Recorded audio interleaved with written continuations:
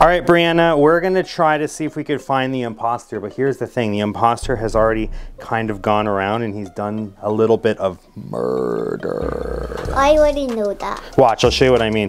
If you look here, there's all kinds of different ways, right? He's like shot him in the back, or stabbed him in the back, or the impaler right to the face, or samurai sword, or piggy with a baseball bat, or Yu-Gi-Oh card, all kinds of different ones. But here, I want you to do this. I want you to go ahead and just point to any one of these cards. Which one do you like? Which one do you like out of these?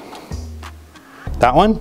Perfect. We're gonna use that item. Now, if you look on the back of the card, you'll see it has the report megaphone. So you go ahead and hold on to that for me, okay? And what I'm gonna do is I'm gonna flip through these cards just like this, and you're gonna insert that card into the stack just like that, okay? So you hold this in your hand, I'm gonna go like this, and you put it in anywhere that you want. You ready? Here we go. Right there? All right, let's see, so. Right there, that's where you cut to. Now, the interesting thing is you stopped right here at cyan, right?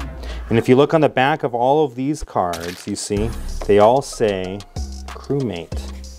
Look, crewmate. All of these, they all say crewmate, except for one card, this one here. Go ahead and turn that one around, Brianna. I think it's,